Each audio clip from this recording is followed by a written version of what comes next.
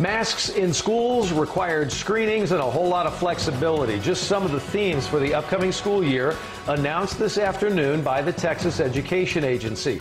Good evening, I'm Doug Dunbar. Good to have you with us. We're streaming live on CBSN DFW. Want to bring Brooke Katz in right away in our Fort Worth studio. I know you've been getting some details tonight from the two largest school districts here in North Texas as far as what they're planning. Tell us more. Right, Doug. And the theme moving forward, as you mentioned, certainly one of flexibility. I talked with both Dallas and Fort Worth ISDs, and I also spoke with a pediatric infectious disease expert about what all parents need to be thinking about moving forward.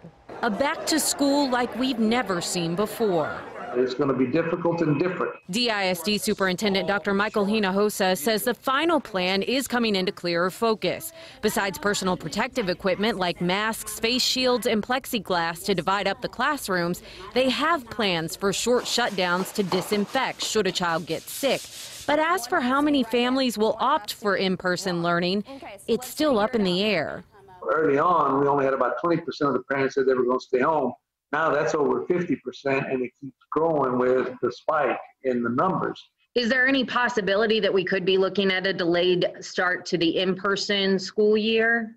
Well, I'm not going to rule it out because that's been something that's been brought up, and it's something we have to take a look at. DISD, one of many districts already planning for flexible options in line with the new guidance from the TEA. Fort Worth doing the same, releasing this statement in part saying the health and safety of students and employees remains a top priority. The value of trying to open back up our schools can't be understated.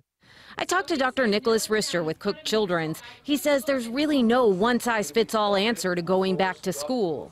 Every child's different, and you have to look at who your child is and the benefits they derive and their risk factors.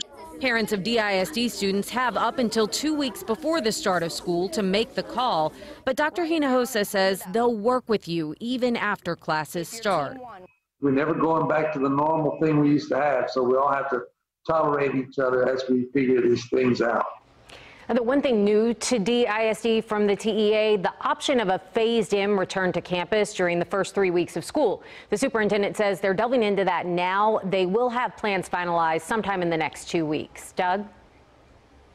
Brooke, I'm curious, so we get a little bit of an idea of what the new classrooms may look like. We all know things can change between now and then, too. But what about buses? We've talked about that of late, where it's obviously harder to keep the kids apart. Yeah, it is. And Dr. Hinojosa said that's a challenge that they're still struggling with, and it really just depends on how many kids come back to class. He told me if we're looking at 50%, there won't be a problem. But if the number is higher, getting more buses and drivers so that kids can properly distance could be an issue.